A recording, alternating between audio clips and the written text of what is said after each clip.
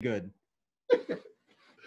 And there's Clifton. We won't call him late for dinner. Late for dinner, maybe. Okay. Welcome, friends. And Heavenly Father, we just thank you for being our sovereign Lord, that you first loved us and you sent us your Son, Jesus, to die on the cross that we might be saved and reconciled to you, Father. And we thank you for the blood of Jesus. We pray the bloodlines of Jesus and the blood of Jesus over each one of us, our families, our friends, our ministries, our homes, our jobs, whatever you have us to do, Lord, that we do all things with thanksgiving in our heart and praise on our lips, and we do it for your glory, Lord. Bless our time with Brother Eugene today, and we pray for strong internet, no Wi-Fi interruptions, strong bandwidth, and open bandwidth with you in the throne room, Lord, that we could hear your Holy Spirit clearly. And we thank you, Holy Spirit, for abiding in us, and we abide in you. And Lord, help us to grow higher together, to be prepared to discern the times and the seasons and the spirits, Lord, in this day. And we just give you all the glory, praise, and honor in Jesus' mighty, holy, pure name. Thank you, Lord. And welcome, Eugene Bach, with Back to Jerusalem. Thank you so much for your taking time from your busy schedule to join with us. And we always appreciate your friendship and your camaraderie and real news. There's such a plethora of fake news, of gossip, of media manipulation. And so, Eugene, welcome. Thank you so much, brother. It's always a pleasure to be with you guys. I really feel, just moved that you guys asked me to come and share. Most people kind of chase me out, so I feel very fortunate that you guys are okay with hearing my form of indoctrination of ministry.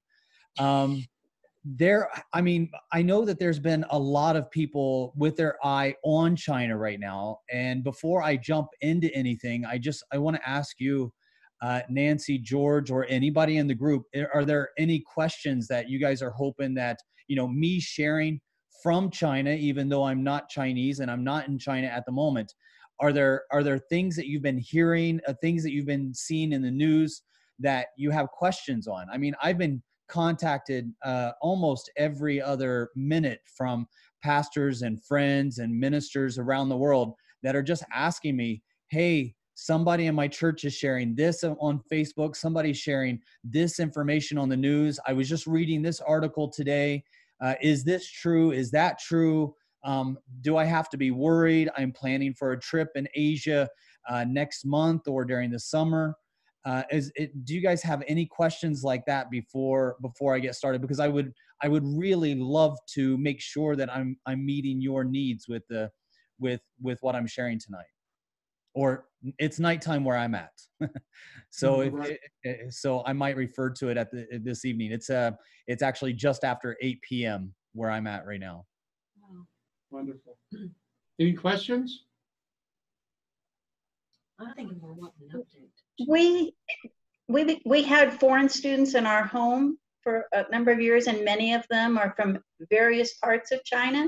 Can you share with us how far this virus has spread? I don't think that we really know right now. I know that Wuhan is the center, but we are getting reports from Zhengzhou, Hangzhou. This is the center of China. If you look at Wuhan, it is the largest city in central China. So it is kind of right in the heartland of a place that transfers all over China and really all over the world.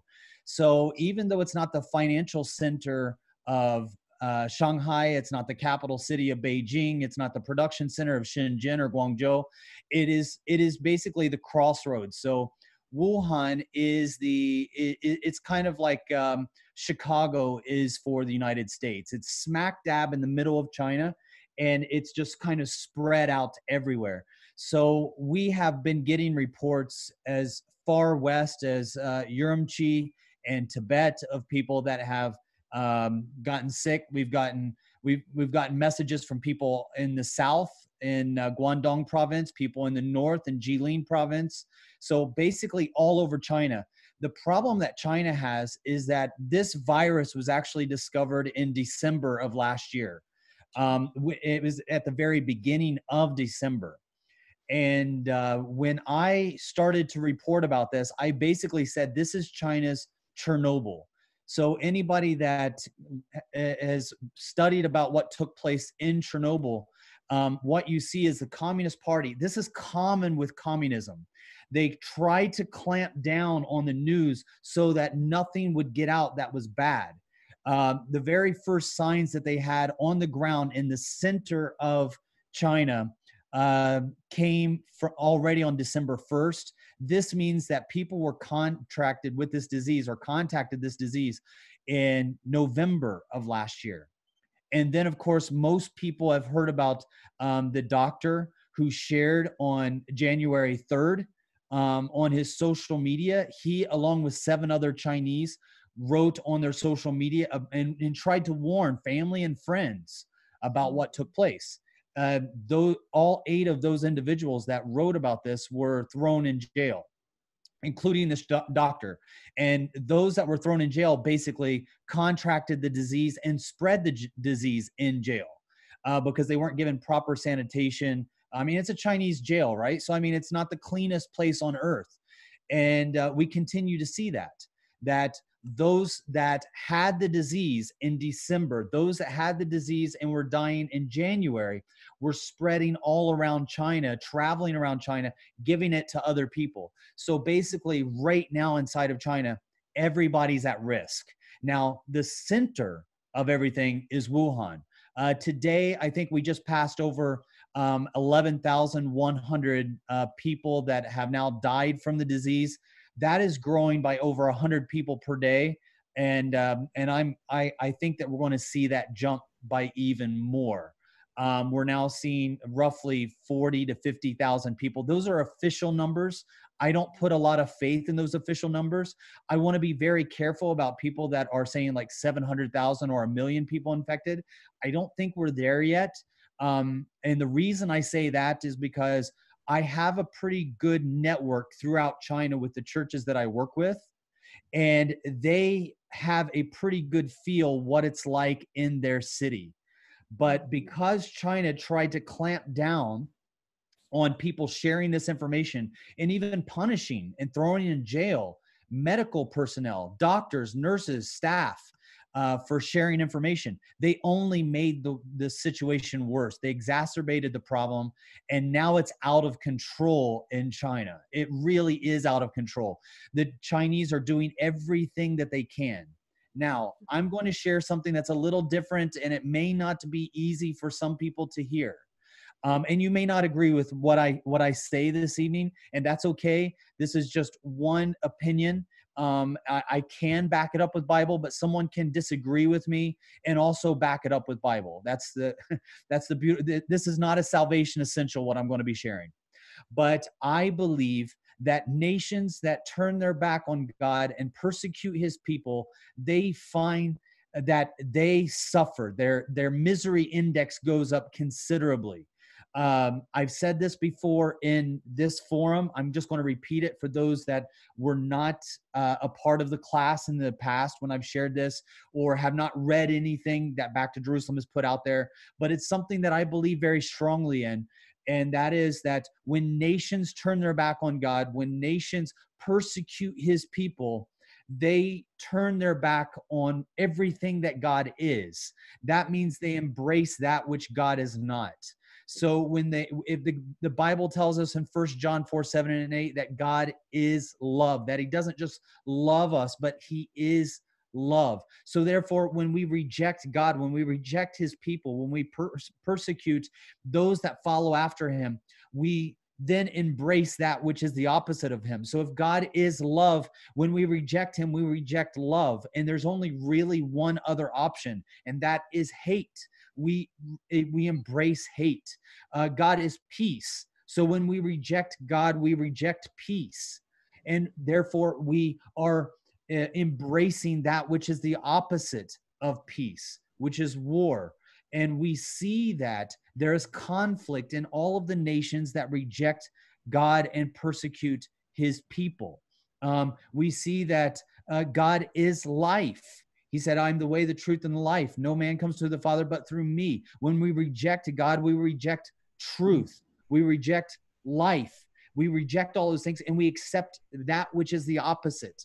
And the more we reject him, the more we're bringing in that which is the opposite. The reason I say that is because I can prove that throughout history. And I can prove that in every single situation that the rejection of Christ as a nation exists and the persecution of his people. Now, of course, that takes place on different levels. So we see the misery index also take place on different levels. I don't know if this makes sense, but I can prove it in North Korea, the difference between North Korea and South Korea. I can prove it in Germany, the difference between Eastern Germany under the old Soviet bloc and Western Germany when God's people had freedom. I can show it in Yemen, Saudi Arabia. Even though they're rich with resources, they are poor in every other way possible. With all of the resources that they have, their money cannot buy them a good education. It cannot buy them good medical care. It cannot buy them a good economy. These things suffer because God's people are persecuted. 2 years ago inside of China, we saw people being persecuted, Christians being persecuted like we haven't before. And I've been sharing about this over and over and over, the increase of persecution of the Chinese since 2017. And this is so important because starting in 2018, once we saw the laws that were passed in 2017, 2018 and 2019 were the worst years that I've ever seen for the Chinese Christians since I've lived there in the last 2 decades. I've been living in China for about 20 years, more than 20 years actually. And so for more than 20 years, I've never seen persecution against the church in China as it has been. What I saw was persecution go up. And what I also saw was the economy come crashing down. It took a nosedive. And the nosedive, of course, can be explained. The nosedive can be explained because of the Trump policies, the trade war. But now that the trade war is resolving itself, the economy in China is shattering even more because now we're seeing this coronavirus. It's crippling the nation in ways that we never thought possible. And we're going to see it around the world as well. I'm surprised we haven't seen an impact as much as we have. And I believe the reason why we haven't seen an impact around the world is that the rest of the world is being insulated by the grace of God, by Christians, though being resisted. They're not seeing the persecution. In fact, I would say the church in the West is rising up in a very special way. We've seen persecution against the church in the West. No doubt about it. I'm not going to argue with anybody about that. However, I have never seen video footage, at least, of the Holy Spirit raining down in the West Wing of the White House. And I've seen that within the last couple months. I have not seen people pray in the name of the Holy Ghost with their hands laid upon the president, whether you support him or like him or whatever. I didn't vote for him, so I feel I can speak freely. But I've seen the Holy Spirit rain down in the nation of the U.S. in a way that is very special and very favorable. And I feel that it has kept the U.S. from feeling the impact of what China has been feeling in the last 2 years. China's economy is hurt bad. We've seen the worst stock performance ever in the last 20 years of China. So the stock market is taking a nosedive. The unemployment number is through the roof. Factories are shutting down and leaving China, and I'm helping them do that. I'm helping them to move to other nations. George, you were there with me in Vietnam. Vietnam has an openness that it hasn't seen in generations. I mean, it's still not perfect. I'm not arguing that, but it's getting better. And guess what else is getting better? The economy, the education. We are seeing so many blessings raining down on nations that are blessing God's people. Unfortunately, we are also seeing the tragedy of what happens to nations and governments and policies that attack God's people and come raining down on those that try to follow after God's word. Now, in China, we are seeing a huge impact now. I don't want to use the word plague. I don't think that this is on the level of a plague per se, not yet. However, the nation is suffering. And if you ever get the chance, I'm not going to read it here, but I did an article on backtojerusalem.com that I put up a few weeks ago from the church in Wuhan, where they came out and asked for prayer, but they didn't just ask for prayer. They did something very special. In their letter to the world that they shared with me and asked me to share with the rest of the world, they started off, I would say, didn't just start off, but 2/3 to maybe 4/5 of the letter was repentance, begging God to forgive their nation for the persecution that they've brought against his people, begging God to forgive them as a whole for rejecting God and his love and his teaching and his word. It was a very moving letter. And I can still see that God is showing his grace upon his people. What is amazing from my perspective so far is that I've seen over 40,000 people tonight, as I'm sitting here right now, that are reported by the government. And those are the most conservative numbers that you're going to get, numbers from the government. Those are the most conservative numbers. And to answer your question, or to go back to your original question, yes, people all over China are suffering from contact with this disease. We're now finding that it's the worst. It's worse than what we thought. Before, it was considered that this disease would not be transferable in the air. So just by somebody breathing the same air as someone else, you would not necessarily catch it. You would need to make contact with the fluids, bodily fluids. So if somebody sneezes and that gets on your hands and you don't wash your hands, and you touch your eyes or your mouth, or you're touching doorknobs or elevator buttons or guardrails, and those are infected. If you touch those and you touch your mouth or somewhere that's exposed, that's how the disease has been spreading.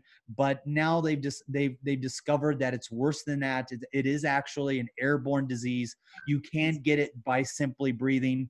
That means it is more contagious than SARS. It is about as contagious as the flu, but much more deadly than the flu and more deadly than SARS. Right now, we have about a 2% number of people that fatality rate, but that's not a confirmed number. That's very, very low. It's probably higher than that now.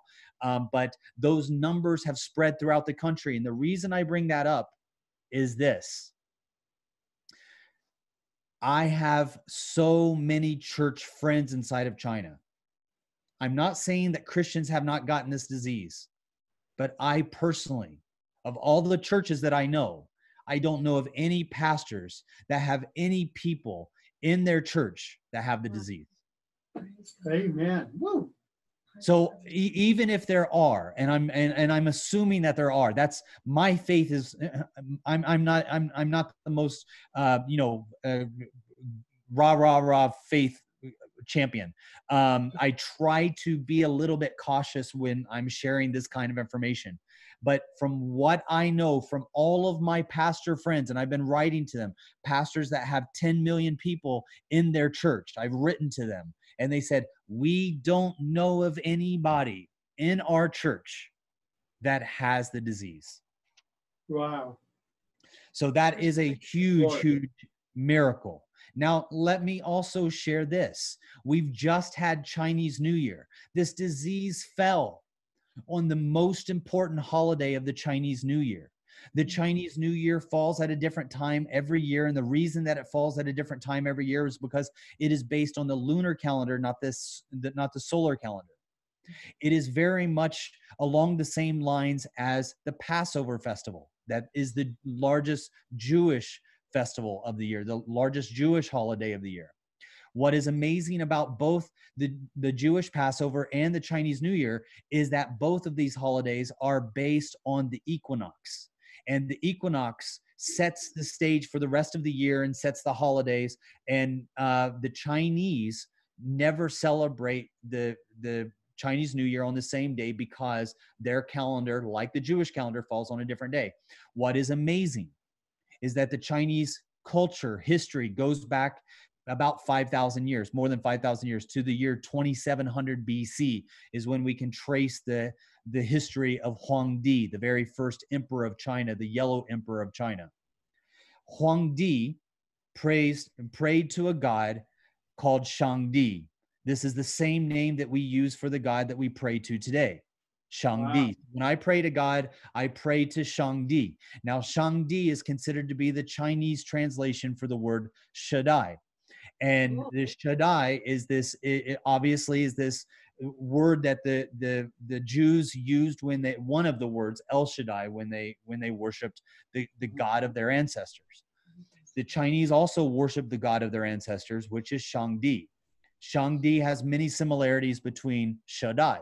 For instance, if you go to the Temple of Heaven, is there anyone here listening that has been to the Temple of Heaven in China, in Beijing? Okay, so nobody listening. So I can tell you anything and you'll believe it. But if you ever go to the Temple of Heaven, or if you ever get a chance to go to Beijing, Temple of Heaven is the second most visited location in China, second only behind the Forbidden City, and second ahead of the third place, which is the Great Wall of China. The Temple of Heaven is a World UNESCO World Heritage Site. It is the world's largest sacrificial altar. And it was there that sacrifices were made to Shangdi. Now, I'm going somewhere with this. I apologize if I'm taking the long road, but I just feel that this is so powerful when talking about the coronavirus inside of China, because it's so much bigger than what we're just looking at in this one little time capsule. So the Chinese worship this god Shangdi, and this Shangdi had many similarities to Shaddai. For instance, I've been all around China. I travel in China on a regular basis, and I've been to every province and to most of the big cities and a lot of small rural areas that I'll never be to again, and I wouldn't remember their names if they were written on the page in front of me. But one of the things that I've noticed about Chinese culture is that all of their gods and goddesses, whether it's Taoism, Confucianism, ancestral worship, or Buddhism, all of their gods and goddesses have faces, images, idols. If you walk into any Chinese home, you're going to find their idol in their home, the god that they pray to, an idol of Buddha. If you go into a Chinese restaurant, you're bound to see the idol of their family. You're bound to see the God that protects their restaurant or their home or their place of business. They try to create the feng shui. My son had a real problem with this, my oldest, when he was a little boy. We lived in a very small village, and this village, the apartment that we rented was right upstairs above the landowner. And the landowner, outside of his front door, he had a little god that protected his home. And so he lit incense to this god every single day and put fruit on the altar for that god. And his god might have protected him from many things, but it didn't protect him from a 2-year-old that liked fruit. So my son always went there to get his free fruit. I would try to correct him and say, son, you cannot take fruit from the altar of this Chinese god, but he always did. One of the things that you see is you always see faces of the Chinese god, except for the Temple of Heaven in Beijing that is for Shangdi. There's no pictures, no idols allowed to be made of Shangdi. No image is allowed to be made of Shangdi. Compare this to Exodus chapter 20, where God commands his people not to make any grave image and pray to it, or make any God image and pray to it. We see this in Exodus chapter 20. We see this also there in the Temple of Heaven. Now get this. This is also exciting. The Chinese emperor himself would go there every year and give prayers that, I promise you, look like they were straight out of the book of Exodus and Leviticus. When I read to them, it sounds like I'm reading from Genesis.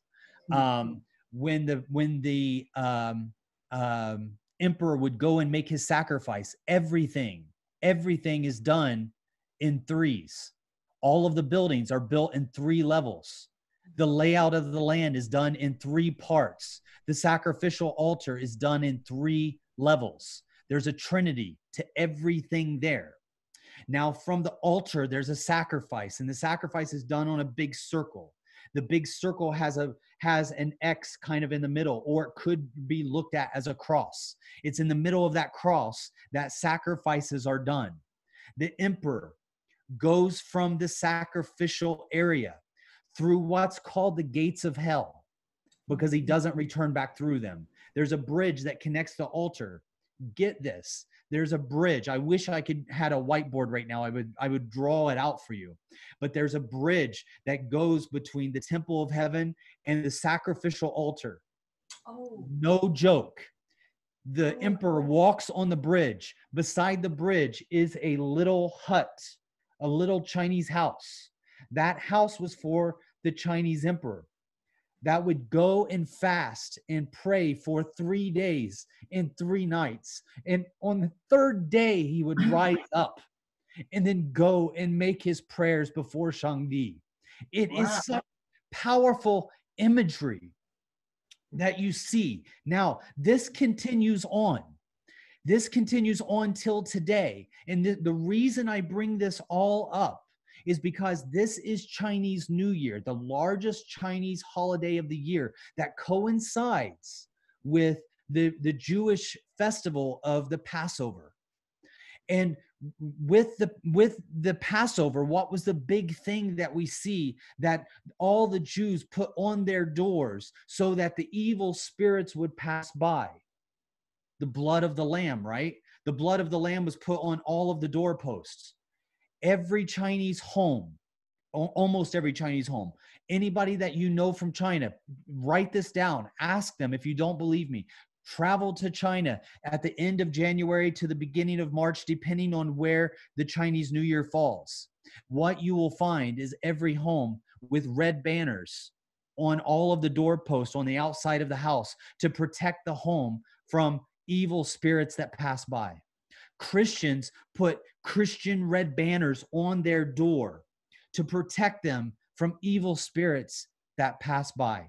I personally feel that the evil spirits of this disease of the coronavirus have passed by the homes that have been marked with the blood of the Lamb, and they have been spared during this time. So we are seeing something that I think is a very powerful time in history, and we'll miss it if we don't look at the way that God has moved in the past and compare to what we are seeing today. Can I ask a question? Yes. I want to, okay. You're saying Shun Li or Chun Li? How are you saying that? So yes, I apologize. I've been talking a little fast and maybe a little bit too much. It's Shangdi. So Shang. That's the first word. And then the next word is D-I. So Shangdi. So the Chinese characters tell a story. Always tell a story, except for words that are foreign. Words that are foreign, the Chinese do not have an alphabet that makes sounds. So what they have to do is they have to find characters that are very similar to those words. So to your ear, Shangdi and Shadai may sound completely different. But if I fly to Chicago, for instance, Chicago's in Chinese is Zhijiage. Now, to the Western ear, that doesn't sound like it's anything close, but actually it is pretty close for a Chinese that listen to Chicago. Zhijiage, it is close for them. If I fly to Los Angeles, I will tell the Chinese I'm flying to Losanji. If I fly to New York, I say New Ye. If I drink Coca-Cola, I say Coca-Cola. So very similar, but I have to find characters that make those sounds in order, because they don't have an alphabet in the same way. Shangdi, yes, go ahead. My question, as I looked that up, it means up, right? Shangdi? Shang means to be on top of something, and Di can be like leader or God. or like in heaven. So Shangdi would be mainly, it doesn't really have a meaning, but it can mean above. Okay, so my question, and I don't want to get you off track because you just stay on track. But when you when you were talking, oh my gosh, when you were talking about to go into heaven, and you talked about the bridge and going over to heaven, this is the idea that Mike Bickle has for the New Jerusalem versus the millennial reign, about how it's going to hover and you're going to go through go through Jerusalem, go through the temple in the millennial reign, and you're going to go up into glory into the New Jerusalem. I mean, he has this picture. I really want to hear more about it, but I don't want to get you off track. So maybe sometime I can hear that, because that is Mike Bickle's vision. Amen. For the millennial reign and the New Jerusalem. That'll really mess you up. So I mean, it exists. Powerful. It exists. Yeah. So I want to hear more, but I don't want to take you off track. Keep Amen. Going. Keep going. I have a quick question, Eugene. I've heard you speak before about Persian evangelists in modern day Iran going to China. Were they there around that time of 2750 BC, or did they come later? Yeah, they came much later. So they came after Christ. So so they came around the the 5th century, the 4th century AD. Huangdi. Now, so just to kind of not to get too deep in the woods, if you have a piece of paper and you're able to take notes, kind of draw a line, and in that line, at the very top of the line, put 2700 BC. And then down at the bottom, put 2020, where we're at today. In the middle, you can put the year 0, okay? When you do that, what you see is that, because a lot of people think, oh, well, China, their ancient culture, the religion is Taoist, Confucianist, Buddhist. They're not connected with the Jews in any way. That's a bunch of bullcrap. Actually, they are very closely connected with the Jews, and I'm going to tell you why. Buddhism, Taoism, Confucianism, these come around the 3rd century BC. And this is being very gracious. Buddhism actually didn't come until much later. It was actually the Christians who came in AD who translated the Book of Buddha for the Buddhist evangelists so that the Buddhist evangelists could preach. That the Emperor of China did not like the Buddhists or trust the Buddhist evangelists, but he loved the Christians and gave them freedom to preach. But they came as business people to support themselves, and one of the businesses that they did was translation. So there's actually no argument outside of Tibet. Only if you believe that Tibet is a part of China, and it hasn't traditionally been that way. There was no real signs before Christ in China of active Buddhism. However, we'll give it to them. We'll say, okay, it's yours. That's only 300 years. You still have over 2,000 years to account for. What God did the Chinese serve? Well, there's a very famous historian. His name is Sima Qian.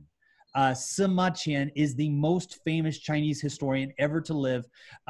He lived about 2,000 years ago, and Sima Qian wrote about the God of ancient China, and he did so in more detail than any other historian before his time.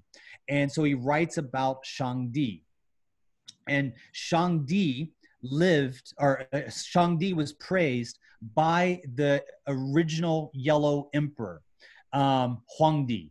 Huangdi was the original emperor that lived about 2,700 years. So over 2,000 years, the people in China served and gave border sacrifice to Shangdi. Who is Shangdi? Shangdi is the creator of all things. Shangdi created heaven, earth, man, and all that is within them, according to the writings of the Yellow Emperor. Now, if it's true, and I tend to believe it is, there is argument about when Huangdi lived, but if it's true that he lived around 2700 BC, that would mean that Huangdi was in a situation where he would have been exposed to the 3 people who populated the earth with their wives, Shem, Ham, and Japheth. Shem, Ham, and Japheth would have the stories that they would have known would have come from Genesis. And I can sit here all night long, actually, and show you different characters in the Chinese language, different things in the Chinese culture that point to the story of Genesis. For instance, almost most homes of older Chinese, for instance, they have what's called the celestial heavenly boat that carried all of the beginning of the world's people. That boat has 8 people. Yeah. If you look at the very first boat that we have in the Bible, which is supposed to be the very world's first boat that we've ever seen in humankind, that's the ark. How many people did the ark have? You know, Noah, his wife, his 3 sons, and their 3 wives.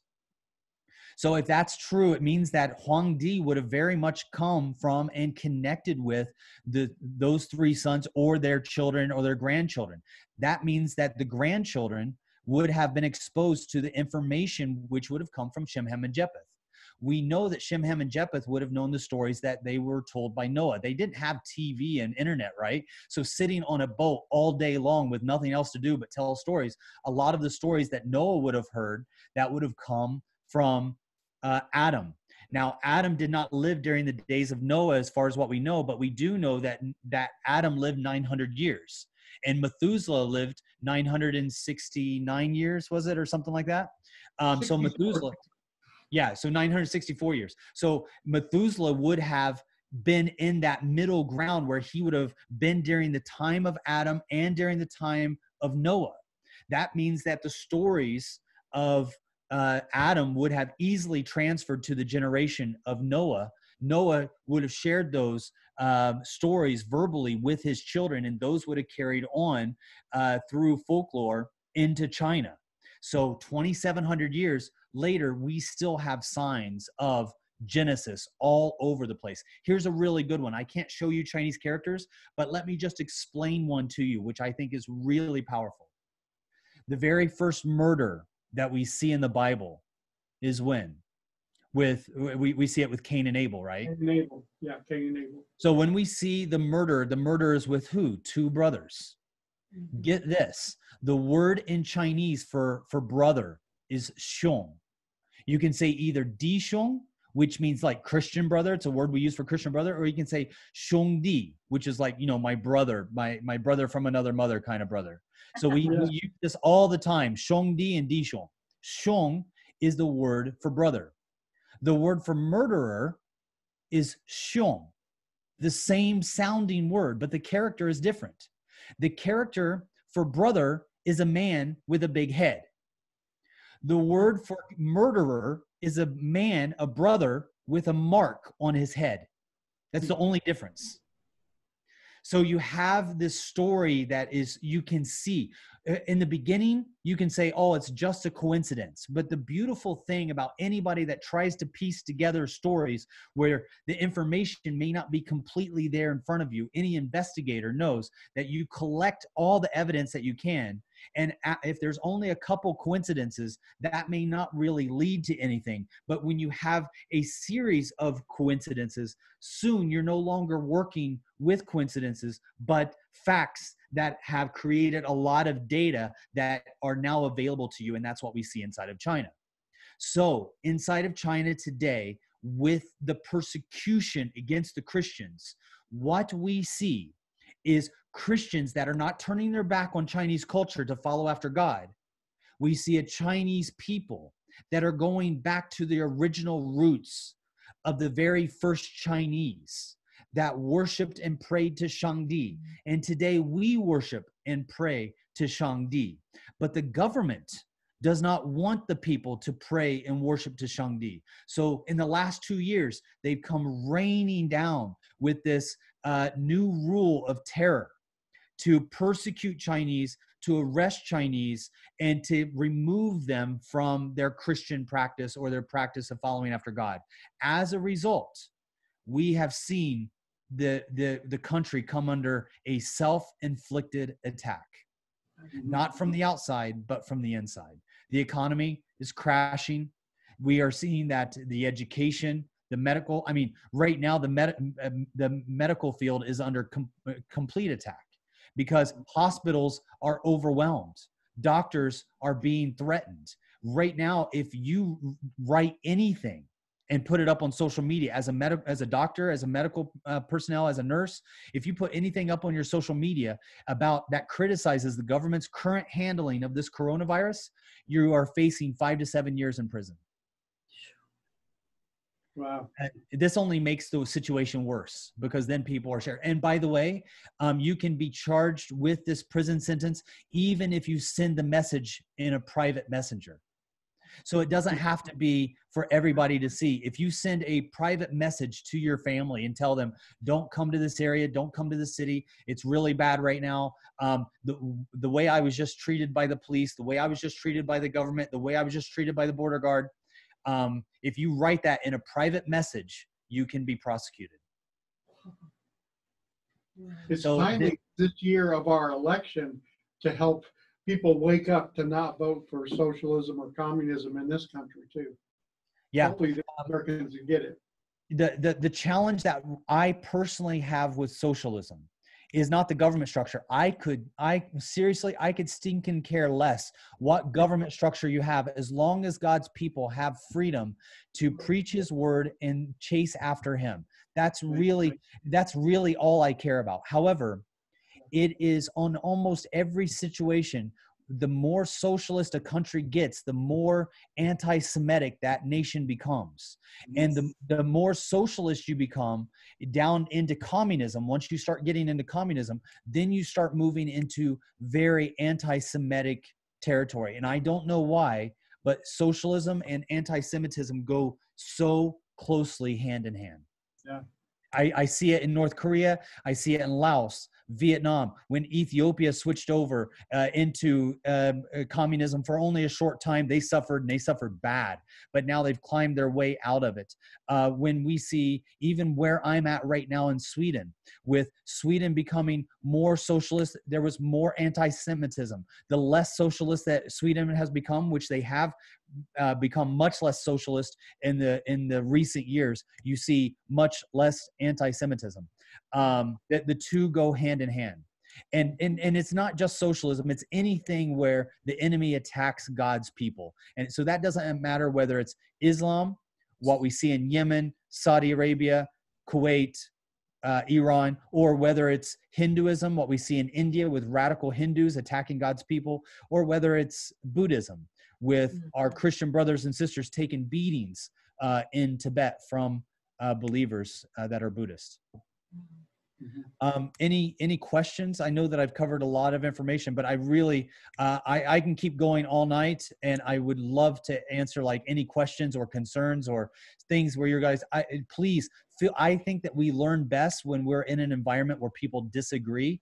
I encourage people, like, I don't know how many people here have heard about the Chasing Revival series that we put out about 1.5 years ago.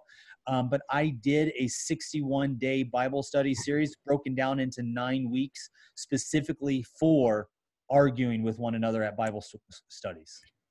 We actually do that in the master class. We actually put that out there for the students, but definitely share it. That's great. I love it when people go through that. It's a great course. Yeah. Okay, great. Yeah.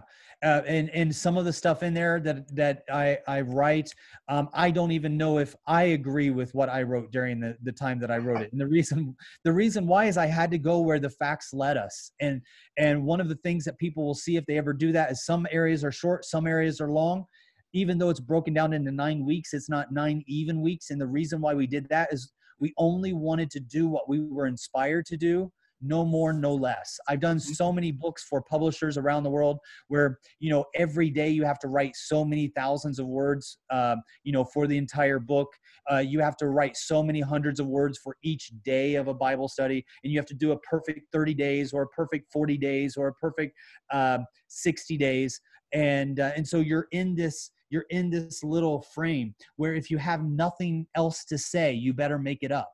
And if you have so much more to say, but you've run out of room, you have to cut off, I think, vital information. So we just wanted to do a Bible study where we had more freedom to just go for it and cause, controversy. Not controversy for the sake of controversy. Please don't hear me say that, but controversy in the way that some Bible studies today can sometimes just share information, I think, that many of us can read and go through, and at the end of it, we walk away saying, oh yeah, God is good, God is great. And everybody agrees. And usually everybody in the same room from different generations, different cultures, different backgrounds, everybody agreeing is usually the first sign of nobody really dug deep. Because if you dig deep, oftentimes people come to different conclusions. That's why I love the Bible. The Bible had, disciples who followed after Jesus that disagreed and disagreed strongly. Whether it's with Peter and Barnabas, whether it's with Paul and Barnabas, whether it's with Peter and Paul, we see very strong disagreements where people are forced to dig down deep into God's word and to fast and pray to find out what God really wants from them. And I am totally fine with being wrong. We write our Bible studies in a way where we learn, not where we have to be right. I often ask myself, if I would have lived during the days of Jesus, would I have been a Pharisee where I am so hell-bent on being right that I miss the truth, that the truth is presented in front of me, but I reject it, not because it's right or wrong, but because I have to defend my view. And I think as Christians, sometimes we get so into defending our view that we miss the truth that God has for us. And I think that's one of the sure signs of the religious spirit is having to be right all the time. Yes, having to be right all the time. And that is also, I think, a very prideful spirit, one in which we do not want to humble ourselves before man and before God. Humble ourselves to say, God, I know absolutely jack squat. I need all of your help to help me understand what it is that I'm reading. And if what I think I know goes against what your word says, rip it out at the roots and allow myself to be crucified in the flesh with that. The word is a two-edged sword. It cuts both ways. And if it cuts both ways, that means that I can be deeply wounded by the truth. I just heard somebody today say something very interesting. It said, the truth will set you free, but not before it has its way with you. So, Clifton Gadball, who's been to the Temple of Heaven in China, I think he's the only one that said he had a question. What about reports of the mass burning of bodies in Wuhan? I saw the other day a satellite picture from space. Don't know if it's real or fake, but showed the intense heat. And this one scientist said it was from carbon dioxide, which possibly could be from burning of bodies. Yeah. From the guys that I'm connected to on the ground, I'm not saying it hasn't happened, but I don't see it as possible. That as many as 50,000 bodies have been burned. It could have happened, but I would think that if it has, I would know about it just because my friends would have. I mean, China is a big city. And when you're talking about the city of Wuhan, you're talking about millions and millions of people. However, word does get around. We don't have the term Chinese telephone for no reason. I would have gotten some version of it, even if it was the wrong version. One of the things that I think I would be very astute about watching, though, is there is a whistleblower that has been with, who was the campaign director for President Trump? Kelly Conway? No, the guy. No, the guy that basically is a big Breitbart name. He's the China expert. Or Steve Bannon. Steve Bannon, yes, thank you. So Steve Bannon knows his stuff when it comes to China. His background is actually in the secret in the submarine warfare and naval warfare. He patrolled the Pacific. So his first day of putting on his butter bars as an officer in the Navy, he was studying China and working with intelligence on China. He's probably one of the most knowledgeable people in the news world today on China. I would take what he says very serious. He has a whistleblower that came on with him and said the very same thing, that, there's been over 50,000 people that have died from this disease inside of China so far. I don't discount what he says, but I can't completely embrace it either, because I don't have independent sources on the ground that I work with clarifying that form. So right now I go with official sources, but I know that the official sources are wrong. But when somebody like the whistleblower that spoke with Steve Bannon just 2 days ago, you can find that on YouTube, or maybe it's still on YouTube. I watched it. My jaw was on the floor. I take it very seriously, and I believe that he believes what he's saying. I don't believe that he's trying to be, I don't think he's being dramatic or trying to drum up emotion.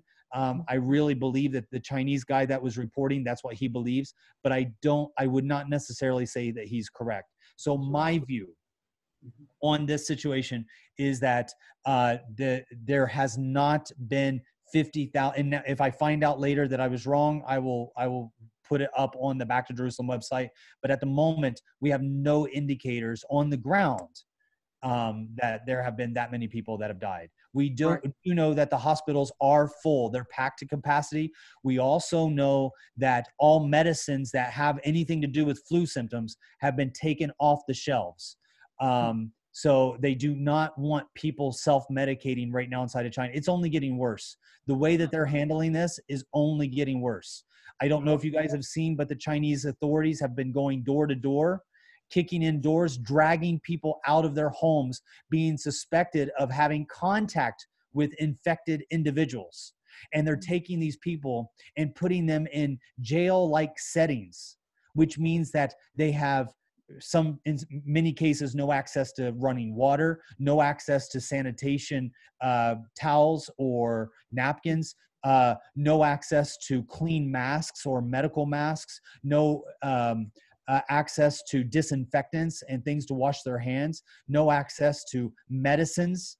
So if you didn't have it before you were arrested and taken in, you're probably going to have it if you leave from those detention facilities.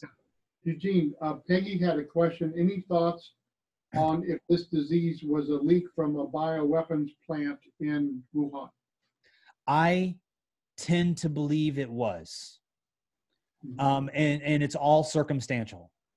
The reason why is that there are several very meaningful reports that came out by Chinese medical personnel that research, and they could find no link between the very first or the earliest, those that showed the earliest indication of infection. In China, there were people that were followed up on where did they get the disease. Those that showed the earliest signs had zero link to the fresh meat market in Wuhan. Right. I had read, and who knows if this is true or not, the Lord knows, that a patent was applied for in the U.S. for a version of the coronavirus in 2015, and the patent was approved in 2018. Have you heard about that? I have. I don't know any, when it comes to patents and stuff like that, I am not sure, but I do know for a fact that China's only bio research center for these kind of viruses, like the SARS virus, like the coronavirus, the only registered location for the research bio lab was in China. In 2017, American scientists came out. You can find this right now. If you Google it, I would humbly request that you don't use Google as your search engine when searching the coronavirus. If you have a computer in front of you right now, test and see what I'm saying. Put in the coronavirus. When you look at the very first page is loaded with CDC and WHO information.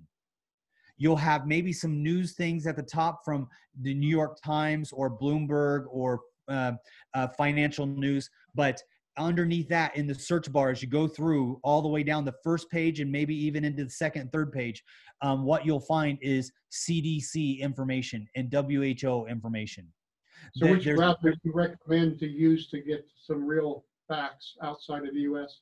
Yep. The reason why they are doing that is because everybody's handling China right now with kid gloves.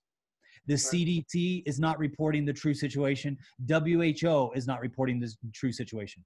They're not lying, but they're being very, very careful about what they say because they don't want to offend China. If they offend China, China will cut them out of the process of what they're going through right now. And if they cut them out, it could actually make the problem even worse around the world. By the way, does anybody here that is listening, do you guys know how we first heard about the coronavirus? No. We first heard about it because there was a woman from Wuhan that was taken into the emergency room and treated in Thailand. And the Thai were the first ones to discover that this is something off. She comes from China, and so this happened mid-January. The very next day was when the WHO released information about this disease. The WHO actually knew before, but they did not release earlier because they did not want to offend China. So China can play hardball. They will remember who crosses them. They've already made threats. The China Daily, which is the official mouthpiece of the Chinese government, has already said, we will remember the nations that close their border to the Chinese. And so they're already making threats. So there are people in Singapore that are scared about what will happen when China, when this gets better. But the thing is that in 2017, going back to the Wuhan bio research facility, American, and you can research this. If you go to like DuckDuckGo or something like that, you will be able to find these 2017 articles where U.S. scientists warned the world that China they don't have the safety measures in place, nor do they have practices in place for handling safely deadly diseases. So it's this very disease that they're researching in Wuhan, and it's this very disease Wuhan is the epicenter. That's why I said this is China's Chernobyl. Already more people have died. Like something like 8 times more people have died so far from this virus than died in Chernobyl. Yeah. So way worse than SARS too, right? Like many times. Way more than SARS. Yes. And the total body count for SARS was over a period of 2 years. This is just getting started. We're only in the second month. And yeah, we've I saw already the other day, a friend in Taiwan sent me a link that the WHO, the World Health Organization, for those who don't know, they won't even recognize Taiwan as a separate country because they're like in the pockets of China almost, or the UN, probably more so the UN. Yeah, definitely the UN. And so, I mean, that's the current situation inside of China. We're seeing roughly about 100 people die per day. A little bit more, a little bit less. That number is growing. About more than 3,000 people are getting infected every day. That was from 2 days ago. That number has now grown. We're seeing more people infected every day than we were before. So this is the current situation inside of China, and we just pray that you continue to pray for the church. Now, as we pray for the church, there is something that I would like to share that doesn't have to do with the coronavirus per se. But before I move on to that, I just wanted to ask you guys if there's anything, or are there any other questions that you? Stefania. Yes, Stefania just asked, what about the help from the nations to China? Now, are they accepting it? I know a few weeks ago they weren't. What do you have to update on that, Eugene? Yeah, I'm so glad that you asked that. So we've been helping, we've been sending in aid, but China is the part of their crackdown in China on Christians is also cracking down where Christians have been the most influential. And where have Christians in China been the most influential? During disasters. Whenever there's a disaster that hits, Christians, those that love Christ, do everything that they can to reach out and help those that are in need. Now, what that has done is a lot of people have seen, wow, wait a minute. You know, I thought under the Communist Party, everybody was equal and everybody was supposed to be helped, but actually communism is inseparable from atheism. And with atheism, it's about what can help me. And if you don't believe that, just look at the practice. We don't see a lot of atheist groups in disaster areas putting their life at risk to help those in need. What you do see, though, are a lot of Christians. And so Christians have been extremely influential over the years. I know this personally because since 1996, I've been running a humanitarian organization inside of China. So we have a humanitarian organization that's been running inside of China since 1996. For the very first time, starting last year, all humanitarian organizations that had outside funding were banned from working inside of China for fear of them being influenced by by Christians. So now we see Chinese that are Christians that are going and helping and delivering the aid that we are sending in, and we're sending in the aid basically illegally. So it's not legal. The aid that we're sending in is not legal. Medicines, medications, face masks. Face masks are the number one thing that we're sending in. So far, we've sent in about 30,000 face masks. And we've asked people from all over the world to, if they got access to extra face masks, send them to us, and we will get them to the people inside of China. In order to get the face masks to the people inside of China, we've had to go through quarantine guards. Now, those are in place for very simple reasons, to keep infections from going in and outside of certain cities. So we've seen several cities inside of China that have been quarantined, blocked off, and that is so that the people inside the city don't spread the disease outside the city, and so that people outside of the city don't bring diseases inside the city. So it's just to restrict travel. However, what we have seen is once we get our goods inside the disaster area, I've got video footage on my phone sent to me directly from Wuhan, where our brothers and sisters have been preaching the gospel, sharing about the love of Christ in this time when people desperately need hope. Amen. Handing out aid to those that need it. And so many people are relieved to get this hope. I mean, they're going through mental anguish of fear. What's going to happen to my children? What's going to happen to me? What's going to happen to my family? What's going to happen to my elderly parents? What's going to happen to our home because I can't pay for anything? I don't have a job. I can't go to work. None of the businesses are open. Even if I do have money, I can't buy bread. There's all of these fears that are constantly attacking. People are in a heightened state of high anxiety right now. And here's the double whammy. If you have a heart attack because of your anxiety level, if you have high blood pressure and you have a stroke, there's no room for you at the hospital. You can't go to the hospital for an emergency right now because all the rooms are taken. All the doctors, nurses, and staff are wearing biohazard suits. And so you're going to die outside of the door, not just from the disease, but from the effect of this disease. Do you know how much the people are begging for comfort from somebody who comes and brings hope? So the Chinese are coming to bring hope, and the Chinese police are arresting them.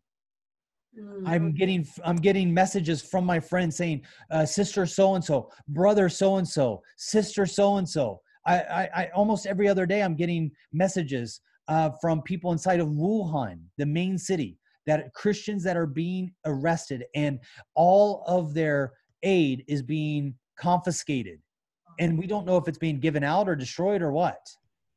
So the Chinese continue to shoot themselves in the foot.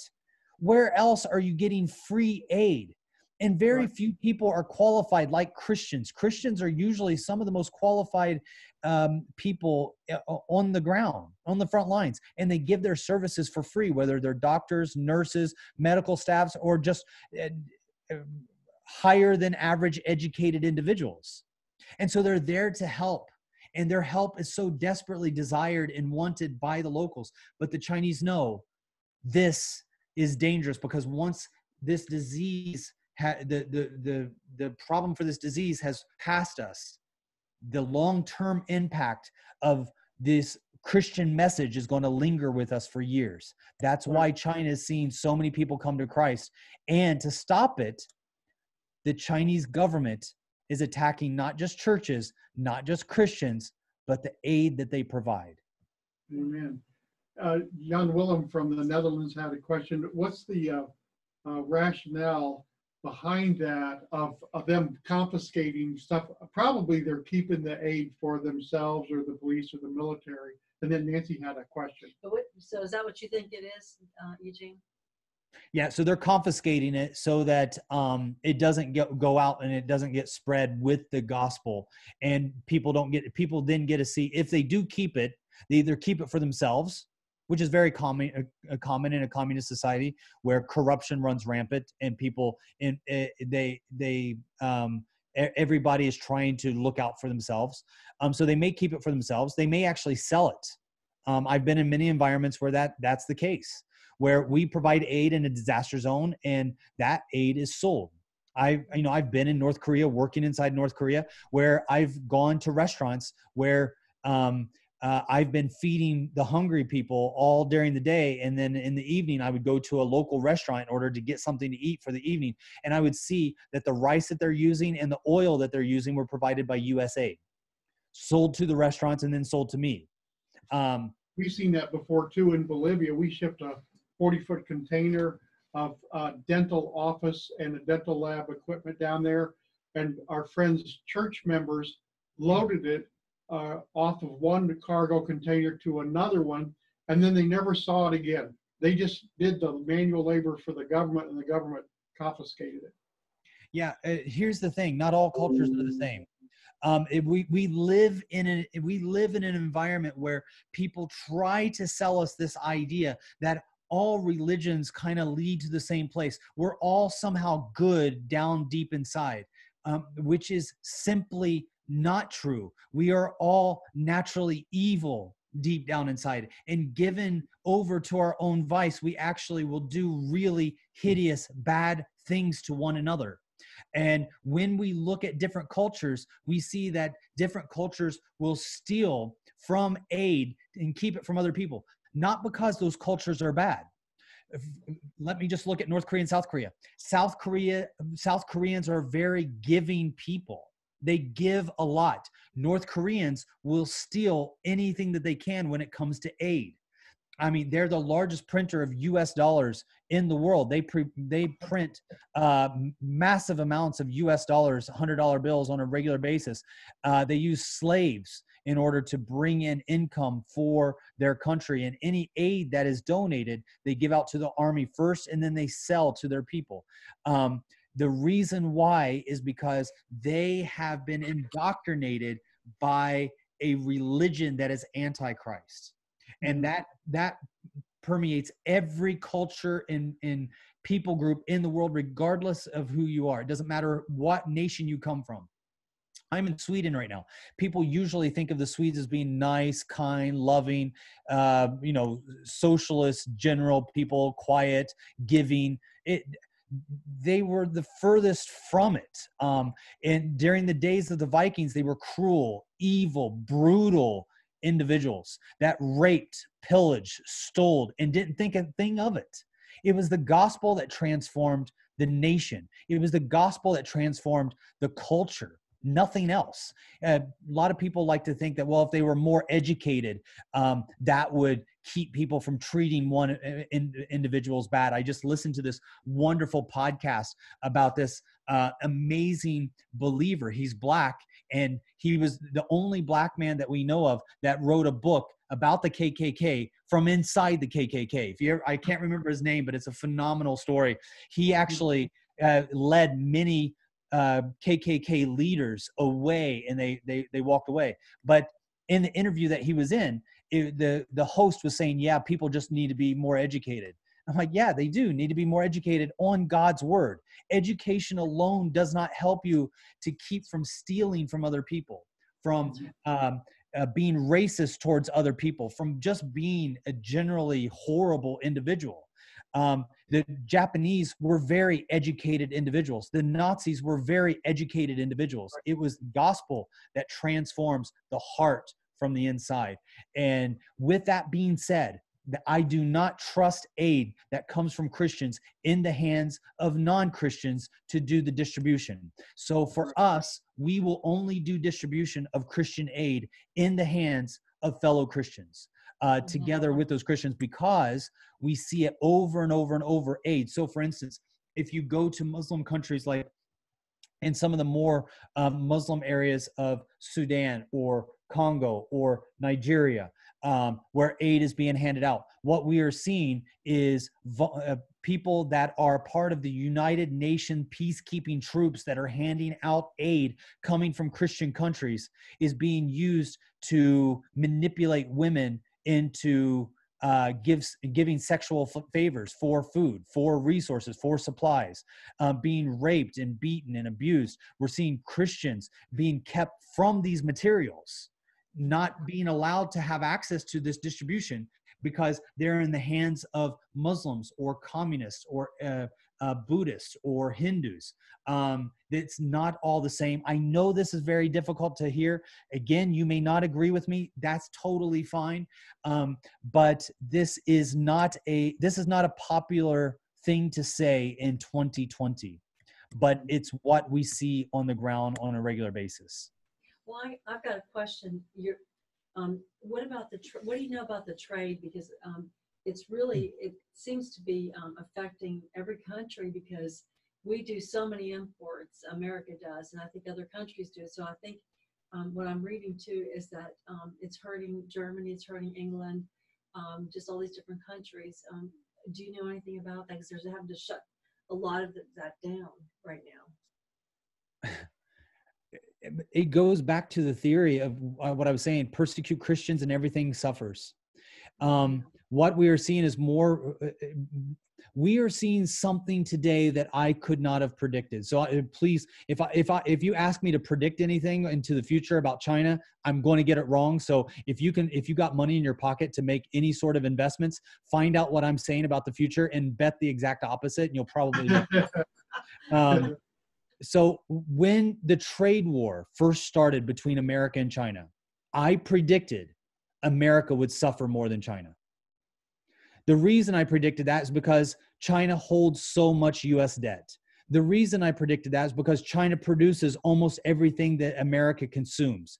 The reason I predicted that is because China has so much outside influence with other nations that they can actually push through legislation, even in the United Nations, against the U.S. because of their financial resources and investments in other countries, their influence with other countries, and their military prowess. And nobody wants to really go to war with China right now. I mean, Russia, you hear all this stuff about Russia. Trust me, Russia's not as big of a threat as China is. Iran is believe me when I say Iran does not want a war with the U.S. Everything they're doing is saber rattling. Their economy is way too small. In Russia altogether, their economy is about the size of California. Their military is old and decrepit and falling apart. China is cutting edge. They have the funds to back up their muscle, and they have guys. They have a lot more guys than they have women. They have a huge imbalance right now because of their one-child policy. They would enjoy a battle where they lose a bunch of guys because the imbalance is so much. So they have people to literally become bullet sponges. The reason I bring that up is because all of the things that I thought would happen to the U.S. for pulling the trade war stunt did not happen. In fact, China suffered, America grew. America began to grow out of their reliance upon China. The trade war has been going on for almost 2 years now. And so in that 2 years, the Chinese economy has been suffering a lot. In those 2 years before the trade war started, Chinese overhead has become a lot more expensive. So many factories were already looking at moving out of China. Income for local Chinese workers has gone up. The overhead for Chinese water and electricity and all of those things has gone up. The overhead for land, because so many people have been building these big factories, has gone up. So people have already been looking at ways that they can save money because China is not as cheap as it was a couple years ago. Even for Back to Jerusalem, our own organization, we've shifted our focus of production out of China into other countries because China is no longer financially viable as a competitive market on producing cheap goods. Wow. What we saw in the US is that many of the companies that have been providing cheap stuff to the US have shifted a lot of their focus into Vietnam and are shifting their focus today into Vietnam, Cambodia, South Korea, and even going back to the United States. The United States, for the very first time, has become energy independent. That's huge. I never thought I would see that in my lifetime. That means that China has a grip on the Middle East. The U.S. before, when we were subjected to changes in the Middle East, we would have to watch what we do to China so that China doesn't squeeze us in the Middle East with our addiction to oil that primarily came from the Middle East. We're not in that situation any longer. We have more countries that have invested in the U.S. and taken out U.S. Or put into their own treasuries U.S. dollars. This has taken away the center stage and the power of China. Other countries, however, have not been so wise as, or even luck. You can call it wisdom, you can call it luck, you can call it, well, that's the road it was going anyway. It doesn't really matter. Everybody said that China was going to be the world's largest economy in the year 2020s. That's no longer even on the table. They're so far behind. When we see Europe, now just look at Europe. When we see Europe, Europe has been increasing in their persecution of Christians, and their economies, I believe, are a lot more vulnerable than the U.S. economy. The U.S. economy has been doing something remarkable, which is growing kind of in a bubble. Today's world economy, we don't see that. So to go to your original, what you just said, Nancy, I would have to say, yes, Europe is going to feel it. I still feel that we might feel it in the U.S., but so far I'm not seeing any signs. I'm not seeing any signs of us really having an impact. Americans have more money today than what they did 2 years ago to spend on things that are not made in China. There's also a growing feeling of people want to buy locally. And that's everywhere. And I think that that's really healthy. So for instance, for Valentine's Day, I'm going to take my wife to a restaurant. I'm in a really rural area. We have like one restaurant. So I'm going to take her to one restaurant we have in town, right? And that one restaurant is really cool because they have one menu. And that menu, when you look at the menu, it's like the beef is grown by, Jed down the road. The fish was caught by Tom yesterday. The butter was made by Susan from her cows, Jed's cows. So everything, all of the sauces, all of the ingredients of every single thing they have on the menu is made from local ingredients. And I think that there's a growing trend for that. That might save Europe a little bit, but not if Europe doesn't change the way in which they've been actually persecuting Christians. And I've seen that grow. I've seen Christians grow bolder in Europe as well. Some Europeans that are on here might disagree, but I mean, Brexit was a huge wake-up call for the idea of having one rule that came down hard for Christians and let everybody else have more power. Yes, Christians are certainly awakening and rising, and I think linking together across Europe. We have some great friends on the line here, but we're excited about what the Lord is doing in Europe. And back to oil and energy, the U.S. is now the largest exporter around the world.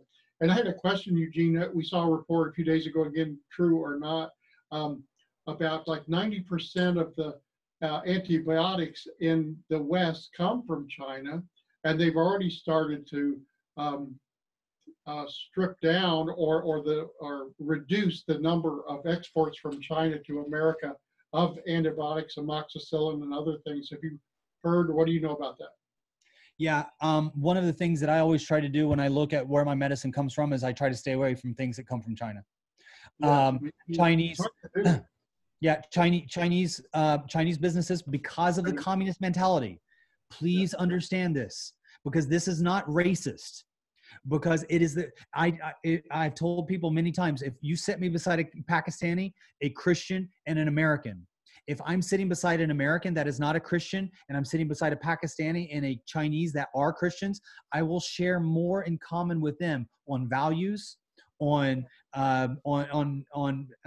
ideas of what I want for my children and my life.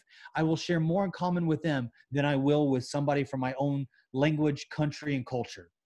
because I strive to not have an American culture, but a kingdom culture. Kingdom culture. And when we leave the kingdom culture, what happens in that kingdom culture is that we are brought to a different level when it comes to integrity. We have a different system of values. So when I see, and I work with Chinese factories all the time, I work with Chinese companies all the time. In fact, this year we're going to be doing a series of a business as mission. And I would love some time in the future maybe to share about Chinese business as mission in a series, because it is so important for ministry. When I work with Chinese businesses, you have to always be on guard because you are being cheated at every single corner. And I would not want to put anything in my body that is produced inside of China, just because I know what Chinese put in their put in everything if they can save money. So for instance, if anybody here has been to China, if you've ever been to Hong Kong, you can look this up. It might sound like I'm lying. Trust me, this is true. This is a thing. It is illegal to smuggle baby formula from Hong Kong into China. Not because China doesn't want it, but because Hong Kong won't allow it to leave.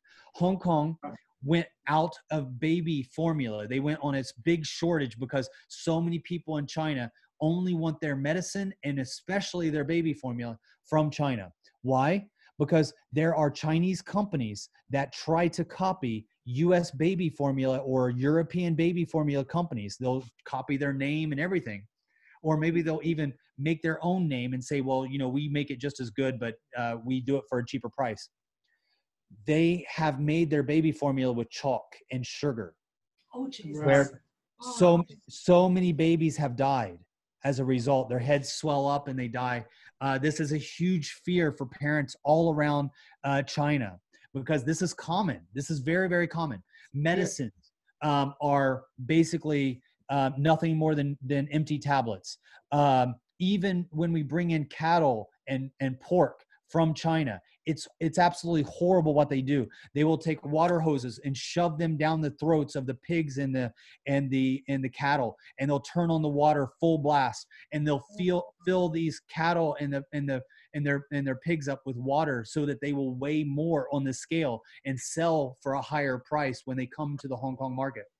And so I personally would already try to steer clear from those medicines made in China. Chinese won't buy Chinese-made medicines. That should tell you something about Chinese medicines. Hey, Eugene, give us an update on, we've heard reports of up to 1 million or more prisoners put in concentration camps, including the Uyghurs and other minority tribes, Christians, political protesters, and even Muslims too. What's the latest on that?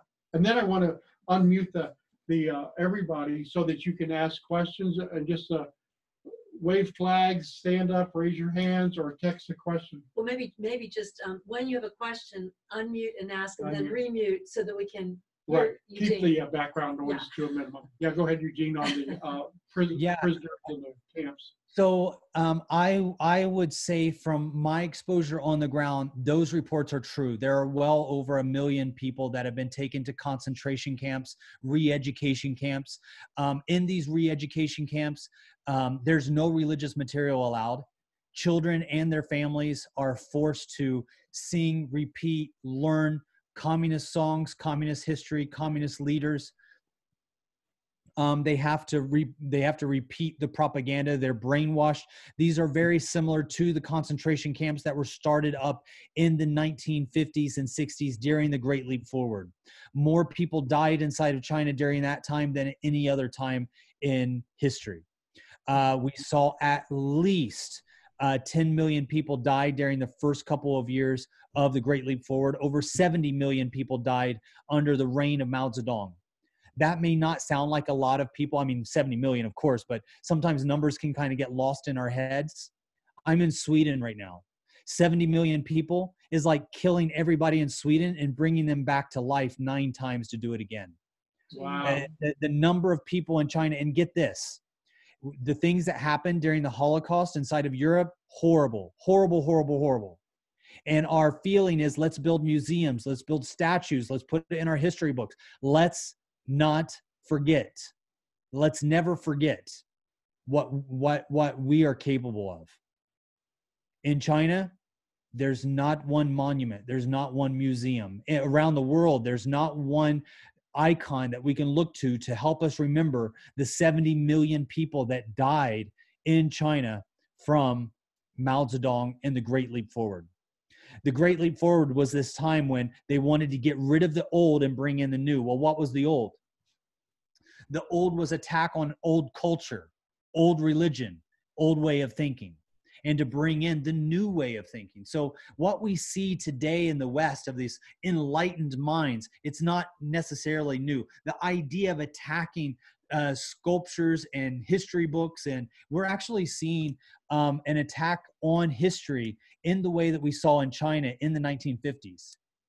In 1949, when Mao Zedong came to power, the first thing that he did is he launched these warriors all across. And these warriors were who?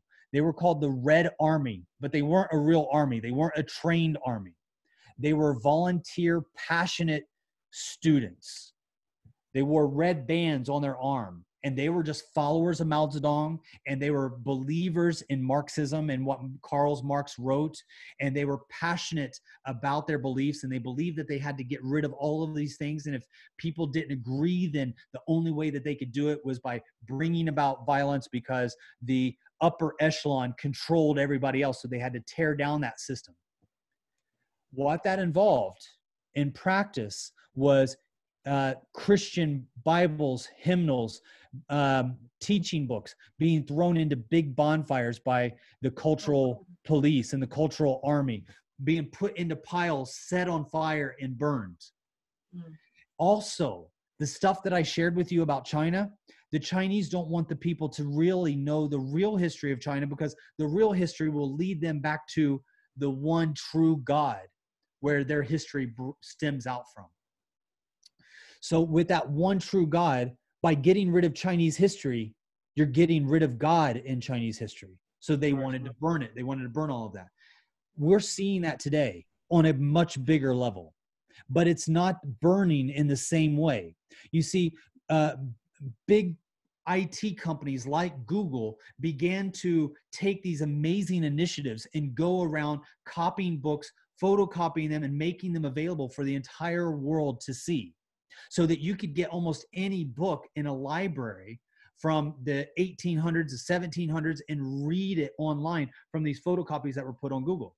Well, now there is this movement that certain material is dangerous, certain material is racist, certain material is homophobic, certain material is hateful and needs to be done away with.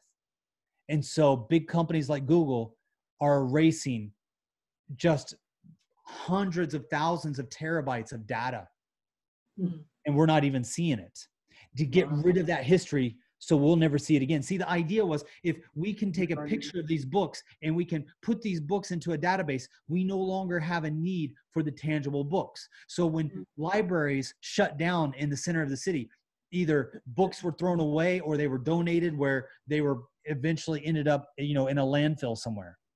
Those books had information of things that we'll probably never see again outside of the digital format. If you can get rid of the digital format or block the digital format, that's the equivalent of the Moscow, Beijing book burnings that were done during the Communist Revolution of the 1940s, 50s, 60s, and 70s. Terrible. Okay, anyone have questions? Just unmute your microphone and ask. This has been powerful. Eugene, as always, thank you so much for joining us and updating us. Before someone asks a question, or did somebody jump in and ask a question? Because if not, I'm going to kind of preempt it and just share something really quick that I believe that the Lord has put on my heart that I would love to share with the people tonight. I don't want to take up too much time. I know that I've been blabbing now for about an hour and a half, but there is something that I feel that this comes from China. This comes from the Chinese church. This was taught to me by the Chinese church. And I would love to share this with ministry leaders that are studying to either be in full-time ministry or they are already in full-time ministry, and they want to know how to make, you know, their ministry stronger or better or serve God in a better way. And when it comes to questions that I often get from people, I'm often asked about, you know, I'm thinking about going into full-time ministry. What is some of the, what's the advice that you would give to me before I step into full-time ministry? Are there any special things that you would share with me? Are there any pitfalls? Are there any things that you would warn me of? Are there certain traits or characteristics or tests or schools or you know, some sort of training that I need to go through first before I go into full-time ministry? And tonight, just really quick, I would love to share 5 things that I believe everybody should know before they go into full-time ministry. And these are things that I have picked up inside of China. This comes from the underground house church and observing the underground house church and the way that God has used them to rise up and to participate and be a part of the world's largest revival of our time, with more than 28,000 people getting saved every day, with so many churches with over 1 million believers inside of China. When I look to them and I look at what I have seen in them, characteristics, traits that I've seen in their church when it comes to full-time ministry, I've seen 5 things that I think are absolutely necessary for all Christians that are either in full-time ministry, discipling those in full-time ministry, or are not in full-time ministry and are thinking about going into full-time ministry. And of course, what I'm going to be sharing can be contradicted by so many books and sermons and videos and YouTube videos. I know that there's a lot of material out there about going into ministry, but really there's only one book that's needed. What I love about the Bible is that it covers, you know, thousands of years of information. You have different people, different cultures, several characters that are the focus. You have people that all come from different backgrounds, but they're in different times, but they're covered in one book. And we see these individuals, what they had to go through before they chose to serve God full time. And there are 5 things. The 5 things, one of the most important things that I usually share with people when they come to me and they ask me about serving in full-time ministry. And I look at our brothers and sisters in China and I compare them to the first century church of the New Testament, and I compare them to the fathers of the Old Testament. The number one thing that I share with people is serving the Lord is not a job. Amen. That's right. What I mean by that is that ministry should never be looked at as a salaried position with health benefits and a 401k and a health insurance and all of those. It's great. It's great when you have those things. So please, I'm going to be sharing that, you know, these things are a part of ministry at times, but they should not be the deciding factor ever for you to decide whether you're going to step into full-time ministry or not. If this is a part of your decision, if you decide on one ministry position over another because of salary, because of health benefits, because of convenience or comfort levels for you, then you do not belong in ministry. If you're evaluating a ministry because of the salary, and the salary is lucrative, and that's drawing you into ministry, then ministry is not for you. This is one of the most important things that I share with people that are looking for ministry. For us, we do this at Back to Jerusalem, not one single person. Now, this is not for everybody when I'm talking about this portion of our ministry, but we have offices in the U.S., Canada. We're just now launching Brazil and South Korea. We have offices in Holland, the UK. But whenever I hire anybody to come and work for us, and we have staff all over the world, I have never hired one single person from an advertisement for a paid salary position. The only thing that we offer people that come and work with Back to Jerusalem, one thing that we promise, well, it's 2 things. It's one thing, but it's kind of separated into 2. We offer one single promise We offer misery and opportunity. That's it. That's the only thing we offer at Back to Jerusalem. But everybody that comes and volunteers, when I see that there are individuals that are willing to give their life for the same vision that I'm willing to give my life for, those are individuals that we bring onto our team, and then we find a way to support them financially. But none of the people that are currently working for us ever worked for us because they replied to a salaried position in a newspaper, or they were just looking for an opportunity to serve. And those are the people that I want to serve with. One of the things that I have learned about being in ministry is that it's not much different than my military background. For those of you that don't know me, my background is in the U.S. Marine Corps. I was a scout sniper. I was in special operations. And I would give my life for anybody that I served beside in my platoon in the Marines. And I know, or at least I hope, that the people that I served together with would also give their life for me. When I left the military, I was happy. I found happiness because I currently, on the mission field, I serve with individuals that I love dearly. And I would give my life for any one of the people that I serve with at Back to Jerusalem. And I think, I don't know, maybe given the opportunity, they might push me in front of a train, but I think that they would also give their life for me.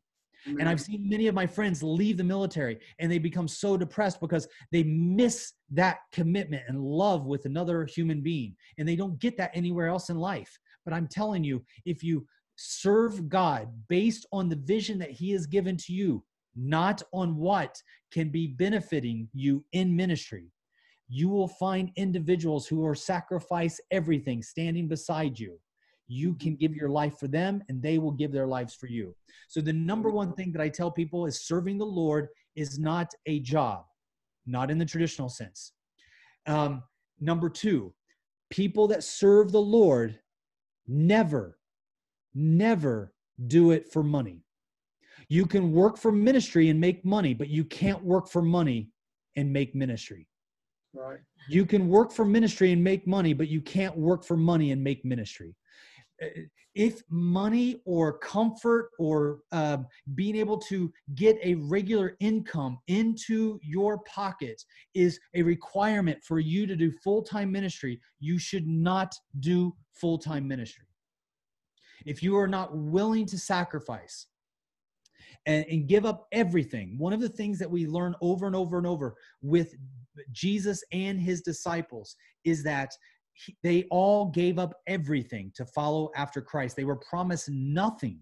And in fact, one of the things that I love about Christ is that He shows us the sacrifice that He was willing to make and asks that we too make it for those disciples that we are called to go and make. That's the amazing thing that I think that Christ teaches us that sometimes we miss. We, as believers in full-time ministry, are called to make disciples, not converts. Converts is a completely different thing. We can go and get people to sign a paper. We can hold a big crusade, one night, one event, make everybody feel good, take some Facebook photos, put it up on our advertising materials, and make everybody happy and envious. But at the end of the day, that's not making disciples. Making disciples takes sacrifice. It takes time. It takes investment. And there's only so many disciples you can make. Think about Jesus. Had 12 disciples, and He spent 3 years with those disciples. That's a big investment on 12 people, and then losing one. How much more are we also called to make that investment? So the first two things that I always tell people is ministry is not a job. Those that serve the Lord never do it for money. Number three, the Lord will always meet your needs. And so you need to ask yourself, if you're going to go into full-time ministry, you need to ask yourself this third thing that I think is really, really important. Before I go in, even if this is a paid position, even if I get, insurance and retirement and I get a really good salary and I get a company car and I get a really posh office and I get maybe a place to live, before I do any of that, before I accept any of that, would I do this for free? Would I do this for free? If nobody was going to pay me, would I still do it? Or better yet, here's an even better one to add on to number 3. Would I do it for free, or would I pay to do this? Yes. Would I take money out of my own pocket and do this ministry? Because if you're looking to be in ministry, you need to be willing to sacrifice your own resources at all times to do what God has called you to do. If you would not do it for free and you would not sacrifice your own resources to do it, then the answer is no, you should not be involved in that ministry. Because the moment you take the very first dollar for the sake of the dollar, not for the sake of the ministry, you're no longer involved in serving the Lord. You are now involved in serving yourself. And I'm not saying you're looking to get rich. I'm not saying you're looking to get wealthy. I'm not saying you're looking to embezzle, but you're seeking comfort. And comfort over God is not ministry. It's a selfish thing where we put ourselves before God. You're serving your own security. Number 4, because I know the time is limited, I just want to share this. Number 4 that I usually share with people all the time: never be afraid of poverty. If you're going to go into full-time ministry, never be afraid of poverty. Don't praise it. Don't pray for it. Don't look for it, but don't ever be afraid of it. Right. I mean, for me, there is I travel very comfortably when I'm flying on airplanes. I stay at rather good hotels. I rent vehicles. I'm staying at, right now I'm at my cabin that my wife and I built together in northern Sweden. We do not suffer in any way financially, but my wife and I have both made a commitment. If ever there is a choice where we have to give up everything that we own, let us not blink. Let us never buy anything. Let us never build anything that will make us question whether to give it up or not when God comes asking for that sacrifice. Accept it when it comes. Don't reject it, because here's the thing. You cannot help poor people by being poor, by making yourself poor. You don't multiply helping the poor by making yourself poor. So there's nothing good about making yourself poor, but never be afraid of it. Be ready. If God calls you to give up everything, accept it with joy and rejoice that he has called you to be in that position. Number 5, and this is something that if you follow those first 4 things, number 5 is going to be extremely important for you. Number 5, never be intimidated by those wealthier or more famous than you. Because God has called them to be where they're at. He's called you to be where you're at. You are equal value before your Father. And if he has called you to be there, he's put you there for maximum impact for your life. You can't be that person any more than they can be you. But I think sometimes it's kind of in our nature, our human nature, to be intimidated, right? With people that are well-known, authors, writers, preachers, pastors, people that walk around in nice suits. I always tell my wife, honey, if you ever see me in a suit, I'm in the wrong meeting. I do. If I am required to put on a suit and tie to preach in front of a church, I'm in front of the wrong church. And I'm not saying that people that wear suit and ties are bad. I'm just saying that God has called me for who I am. So I'm usually wearing what I'm wearing right now, a pair of cargo khaki pants and some either a sweater or a Columbia shirt, because that's the field that God has called me in. Now, I've gone and sat in some pretty posh offices with some of the most well-known ministries in the world, and I have felt intimidated. I have felt lesser. I have felt like I'm not on the level that they are. And the verse that God gave to me that I want to share with you, you've heard it many times. I'm not telling you anything new. I believe that I'm only supposed to remind you of what God wants to speak to you tonight. And that is from the book of 2 Timothy chapter 2, verse 15. Study to show thyself approved unto God, a workman. So I believe that sometimes we can be intimidated if we are in a blue collar area or in an area where people are, they have to work for a living, and they're not a part of the intellectual crowd, the academic crowd, those that are in charge of factories, not working at the factories. I love it when it was written to Timothy, a workman needeth not be ashamed, but rightly dividing the word of truth. We don't have to be ashamed for the calling that God has given to us. And when I go on trips into remote areas, let me just share this really quick. Whenever I travel into Sudan, I've been in the middle of Sudan, and I've had my car break down. I tell you, if I was given the choice, would I rather be with a Chinese pastor that has worked his entire life in a mechanic shop, or to be with a pastor from America that just graduated from seminary? There are few things in this world as useless as someone who's only been to seminary when you're on the mission field. It's great to have someone who that knows how to build things, that knows how to, that knows how mechanics works, that knows how to work with their hands. A workman needs not be ashamed. So when looking at full-time ministry, I would encourage you to encourage other people that they can start at any time. This week, we just had our ambassadors meeting, and we just had our hackers conference. At our hackers conference, I had people from all over the world. I had people from CIA, military intelligence. I had the very cyber warfare team from the Air Force that discovered the hacking of the DNC emails. So every day they are involved in catching hackers from Russia and China. I had the guy that created, if you guys are familiar with ExpressVPN, the guy that invented ExpressVPN, he was there with us. We had people from so many backgrounds. I had one guy that created a ministry application for your phone. It's really powerful. It's called United Hive. It is a ministry application. You put it on your phone, and you can see people doing ministry all around you. Go and join them, or even share your own testimony. And he came to me this week and he said, "Brother, I work in the finance sector full time, and I really feel that God is calling me into full-time ministry." And I stopped him and I said, "What's the difference?" Yeah. You're involved in full-time finance. Yeah. Now, if God calls you to leave the finance and do something else with more of your time, then so be it. But you do not have to leave your job.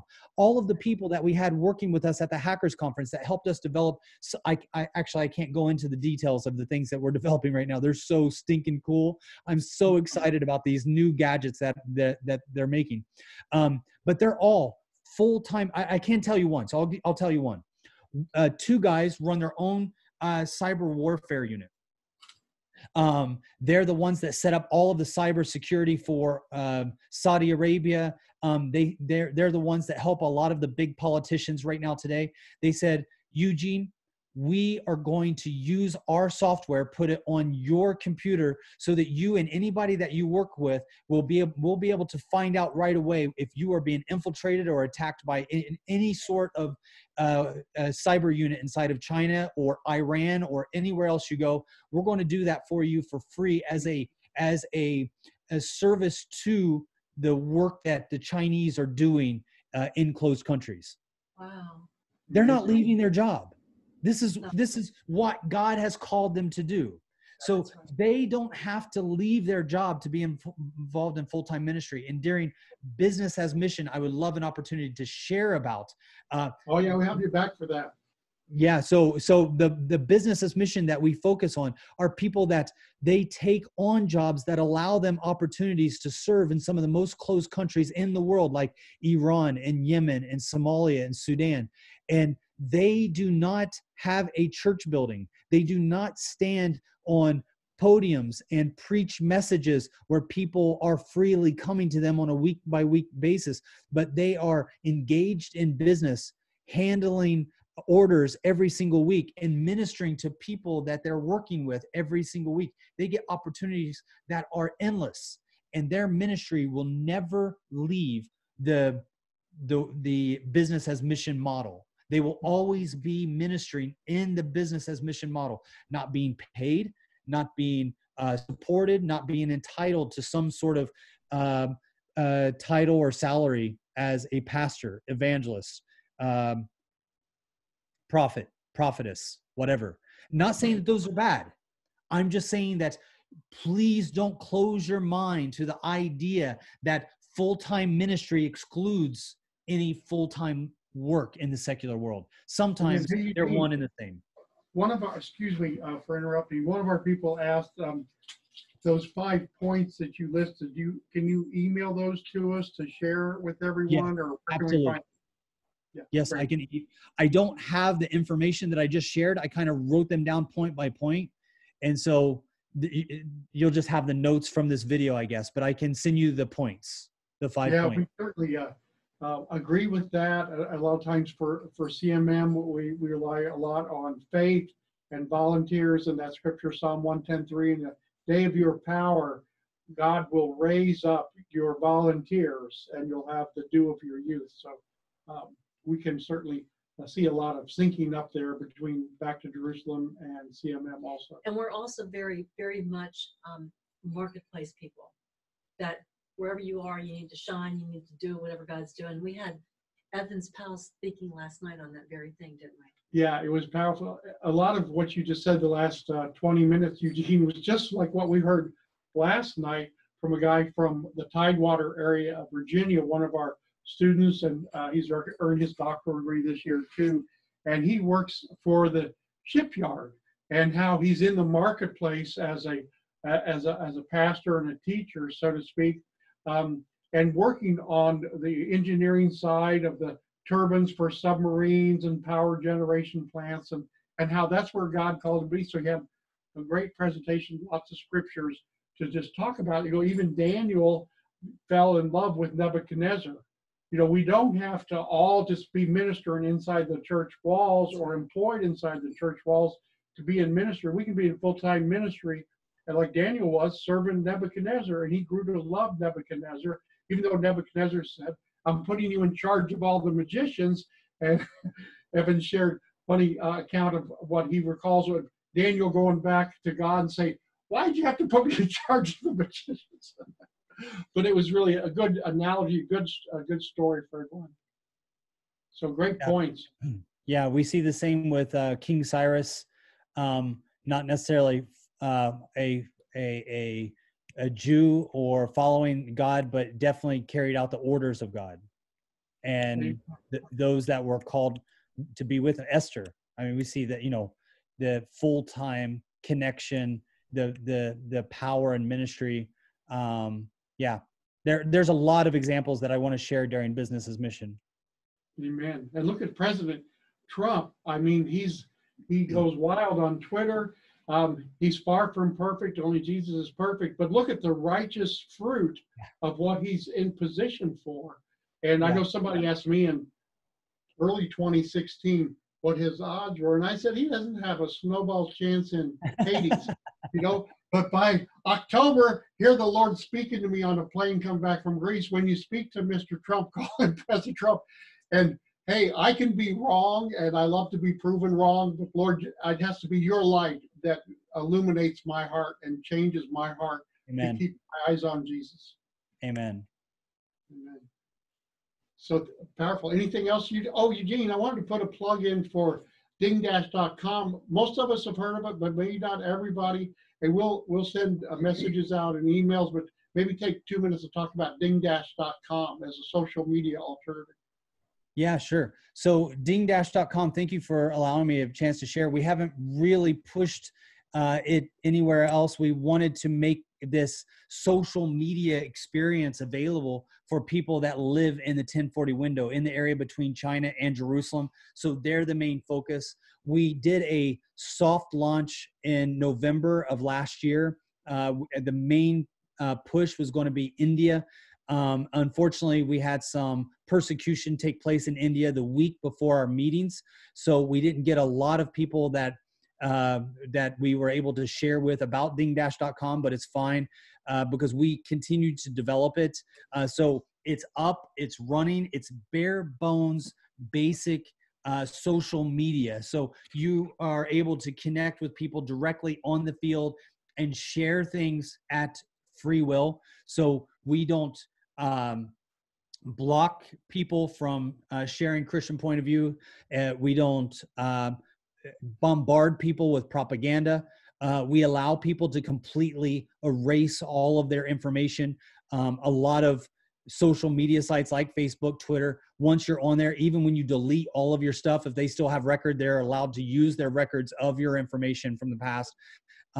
They also bombard you with a lot of propaganda. They also block, even if you don't know about it, you might be shadow banned.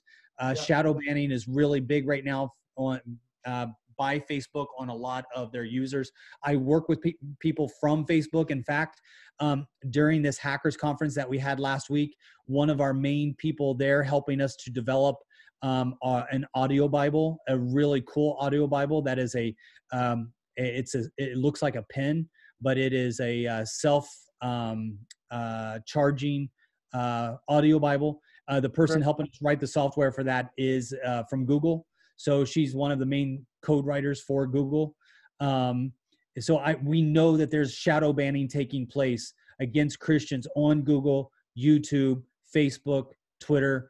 And so we wanted to create a platform where Christians could go to. At the moment, it seems that there's not a lot of people feeling like they need to leave current social media. So some people are happy with Instagram, some people are happy with Facebook. But for those that will not be in the future, we want to create an experience with dingdash.com that people can use, communicate, and not feel blocked. Anytime if we're shut down or blocked, we're able to readjust pretty quickly. We got some really great hackers. And here's one of the important things with dingdash.com. With dingdash.com, we're able to operate in countries where other social media is blocked. So this allows us an opportunity. Yeah. Hey, we only got like 4 minutes left. Does anybody have a last minute question? And then Jerry Wickline, thanks for joining in. If you could close us out in prayer right at 4 o'clock, 3 o'clock your time. Any other questions? Peggy. Just, I don't know if you can do this in 4 minutes, but am I mistaken that earlier you said that when you were talking about not hearing reports from the pastors on the ground about any of their members being affected by the virus, did you say that the one pastor had a church of 10 million? And if that's true, I'm interested in hearing about what the structure of a church of 10 million people is and how that executes and is facilitated. Yes, you heard me correctly. A church of 10 million, that's very easy to look up even when I'm not explaining it. So I've written a couple books. They're available online. One of them is called I Stand with Christ. That is about Pastor Zhongrong Liang. He's the most famous pastor in all of China. I Stand with Christ. He has a church of over 10 million believers. If you look it up on YouTube, they say at least 10 million believers. Another pastor, the pastor of the China Gospel Fellowship, Pastor Shin, is a very good friend of mine. I wrote his biography together with him. That one's called Kidnapped by a Cult.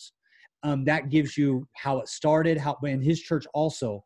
So both of those pastors, those two pastors alone, if you look them up on Wikipedia, Pastor Shin, Pastor Zhongrong Liang, those two pastors are considered the founders of two of the world's largest Christian denominations. So their churches are considered to be denominations by themselves. They're so big. They have more people in their church than we have in this country where I'm at right now. So you can understand their structure and how they're operating. And there's another book that I put out called The Underground Church. The Underground Church, that book also shares about the structure, how you have a church so big, how did it get to be so big, and how do you control or administer or preach or become a pastor of a church that big. So yeah, you didn't mishear me. That's correct. That's why I feel like I have a pretty good feel, not because I have good contacts, but I have these pastors that I've been serving with for 20 years. They have pretty large networks. So if anybody knows, a little bit about their area, I mean, I can do a survey in 5 seconds with these guys. So I don't have to do, I don't have to go around, with questionnaires at grocery stores trying to connect with people. we have our kind of our own ecosystem inside of China. With the pastors that we're connected with at Back to Jerusalem, we probably represent more than 70, 80 million believers. Amen. Well, I guess that's Okay, good. great. So, and we encourage you to go to backtojerusalem.org and sign up for everything there, be on their mailing list to stay informed, and also subscribe to Eugene's podcast on the BTJ website, because we all need to hear the truth and righteousness prevail. So, Jerry, let's close out in prayer. And thank you so much, Eugene, and everybody for coming. Thank you, Eugene. Thank you everybody. guys so much. Thank you so much. I loved it. Love being with you guys. Love you guys. Praise God. Soon, Thank you, Eugene. Father, we just thank you that you are a God of power and might, and you're omnipresent and omnipotent and what's the other big word? Omnipresent. Omnisufficient. Yeah, that's good. I know two big words, typewriter and watermelon. So anyway, hillbilly.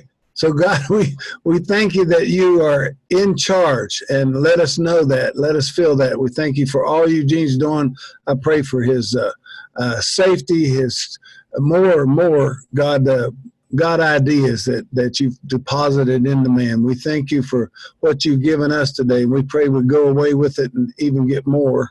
And we ask your blessings on each one listening, that we would become everything you've anointed us and pointed us and purposed us to be even before we came to this planet, that we would bloom and blossom and grow and become everything that you have called us to be. In Jesus' name, amen. Amen. Amen. God bless you all. We love you. We'll see you soon.